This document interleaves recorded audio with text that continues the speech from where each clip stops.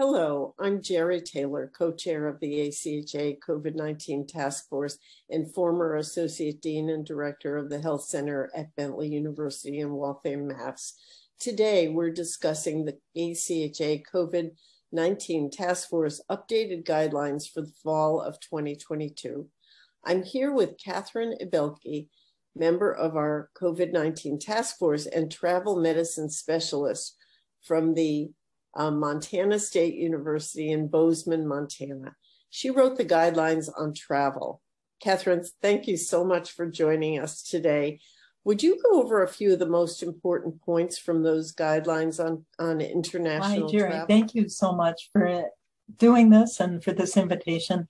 And in the guidelines for international travel, with specific regard to COVID-19, and the evolution of the pandemic, there are a few things that have always been part of good practices in IHE travel medicine that have become even more significant with the advent of the pandemic. And one of the most important aspects of this is travelers should be well informed, well prepared, and well supported before, during, and after travel. And that, of course, is a huge overarching point. But the idea of knowing resources, knowing what applies to each traveler in terms of COVID restrictions in every country, in their destination itinerary, but also upon their return to the United States is extremely important.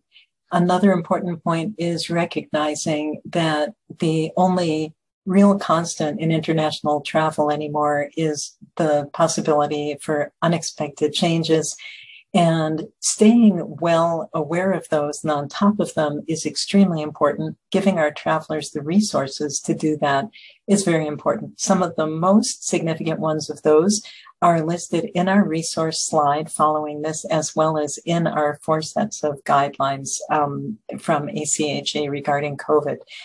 One of the most important things is good connections with the university at multiple levels. So a campus-wide group that oversees international travel matters can be incredibly helpful with this, both in terms of preparation, but also in terms of trip support and support after travel. Another important aspect of involving other parts of the university, in addition to the Student Health Center, includes adequate insurance, which does not include any pandemic exclusions, support while traveling, support if unexpected return is needed due to COVID illness or to newly imposed travel restrictions, either at the destination or at home, and a multitude of other concerns. We want to also pay special attention to not just physical health concerns related to the COVID pandemic, but mental health concerns, both prior, during, and post-travel, and make sure that those support services are well known to travelers and available and well supported. Another important point is that we can get a lot of excellent information regarding the ever-changing situations in the destinations for our travelers from the U.S. embassies at their destinations. These are always an excellent source of support, and very complete information is available at the Department of State website, which is also referenced here. The one really important part that overarches everything is the importance of good communication, both to the traveler and from the traveler, being well supported and knowing who to contact in case they have questions or issues, and knowing where to look for guidance is probably at the heart of any healthy and safe international travel.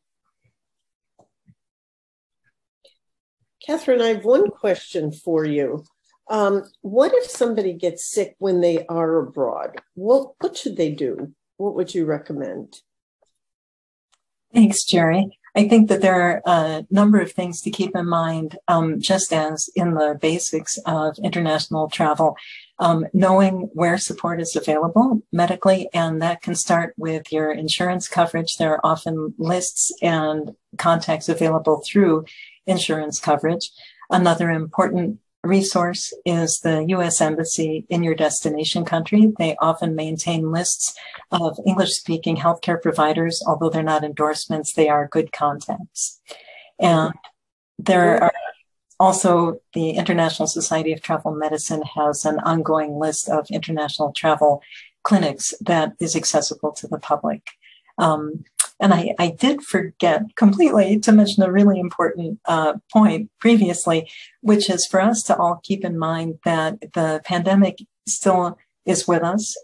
It presents ongoing risks and ongoing potential travel concerns, and keeping in mind the importance of personal protective equipment, especially very diligent use of masks, including potentially in crowded outdoor situations where transmission of the newer variants is possible, is also a very important thing to keep in mind, including upon departure from the United States, where we have no longer got requirements in place for masking. And that can often be a high point of risk in our international travelers' travel. So Thank you so much, Catherine, for sharing your expertise and this valuable perspective. And many thanks to our audience for watching our video. If you have not accessed the updated fall guidelines, you can find them and other resources on the ACHA website. If you have specific questions, email us at contact@acha.org. And if you would like to join the discussion on this and other COVID-related issues, go to ACHA Connect. Finally, Catherine has included some very helpful links below in the text below the video. And I thank you once again for joining us today. Thank you so much for the invitation, Jerry. Take care. You're welcome. Thank you, Catherine. Thank you.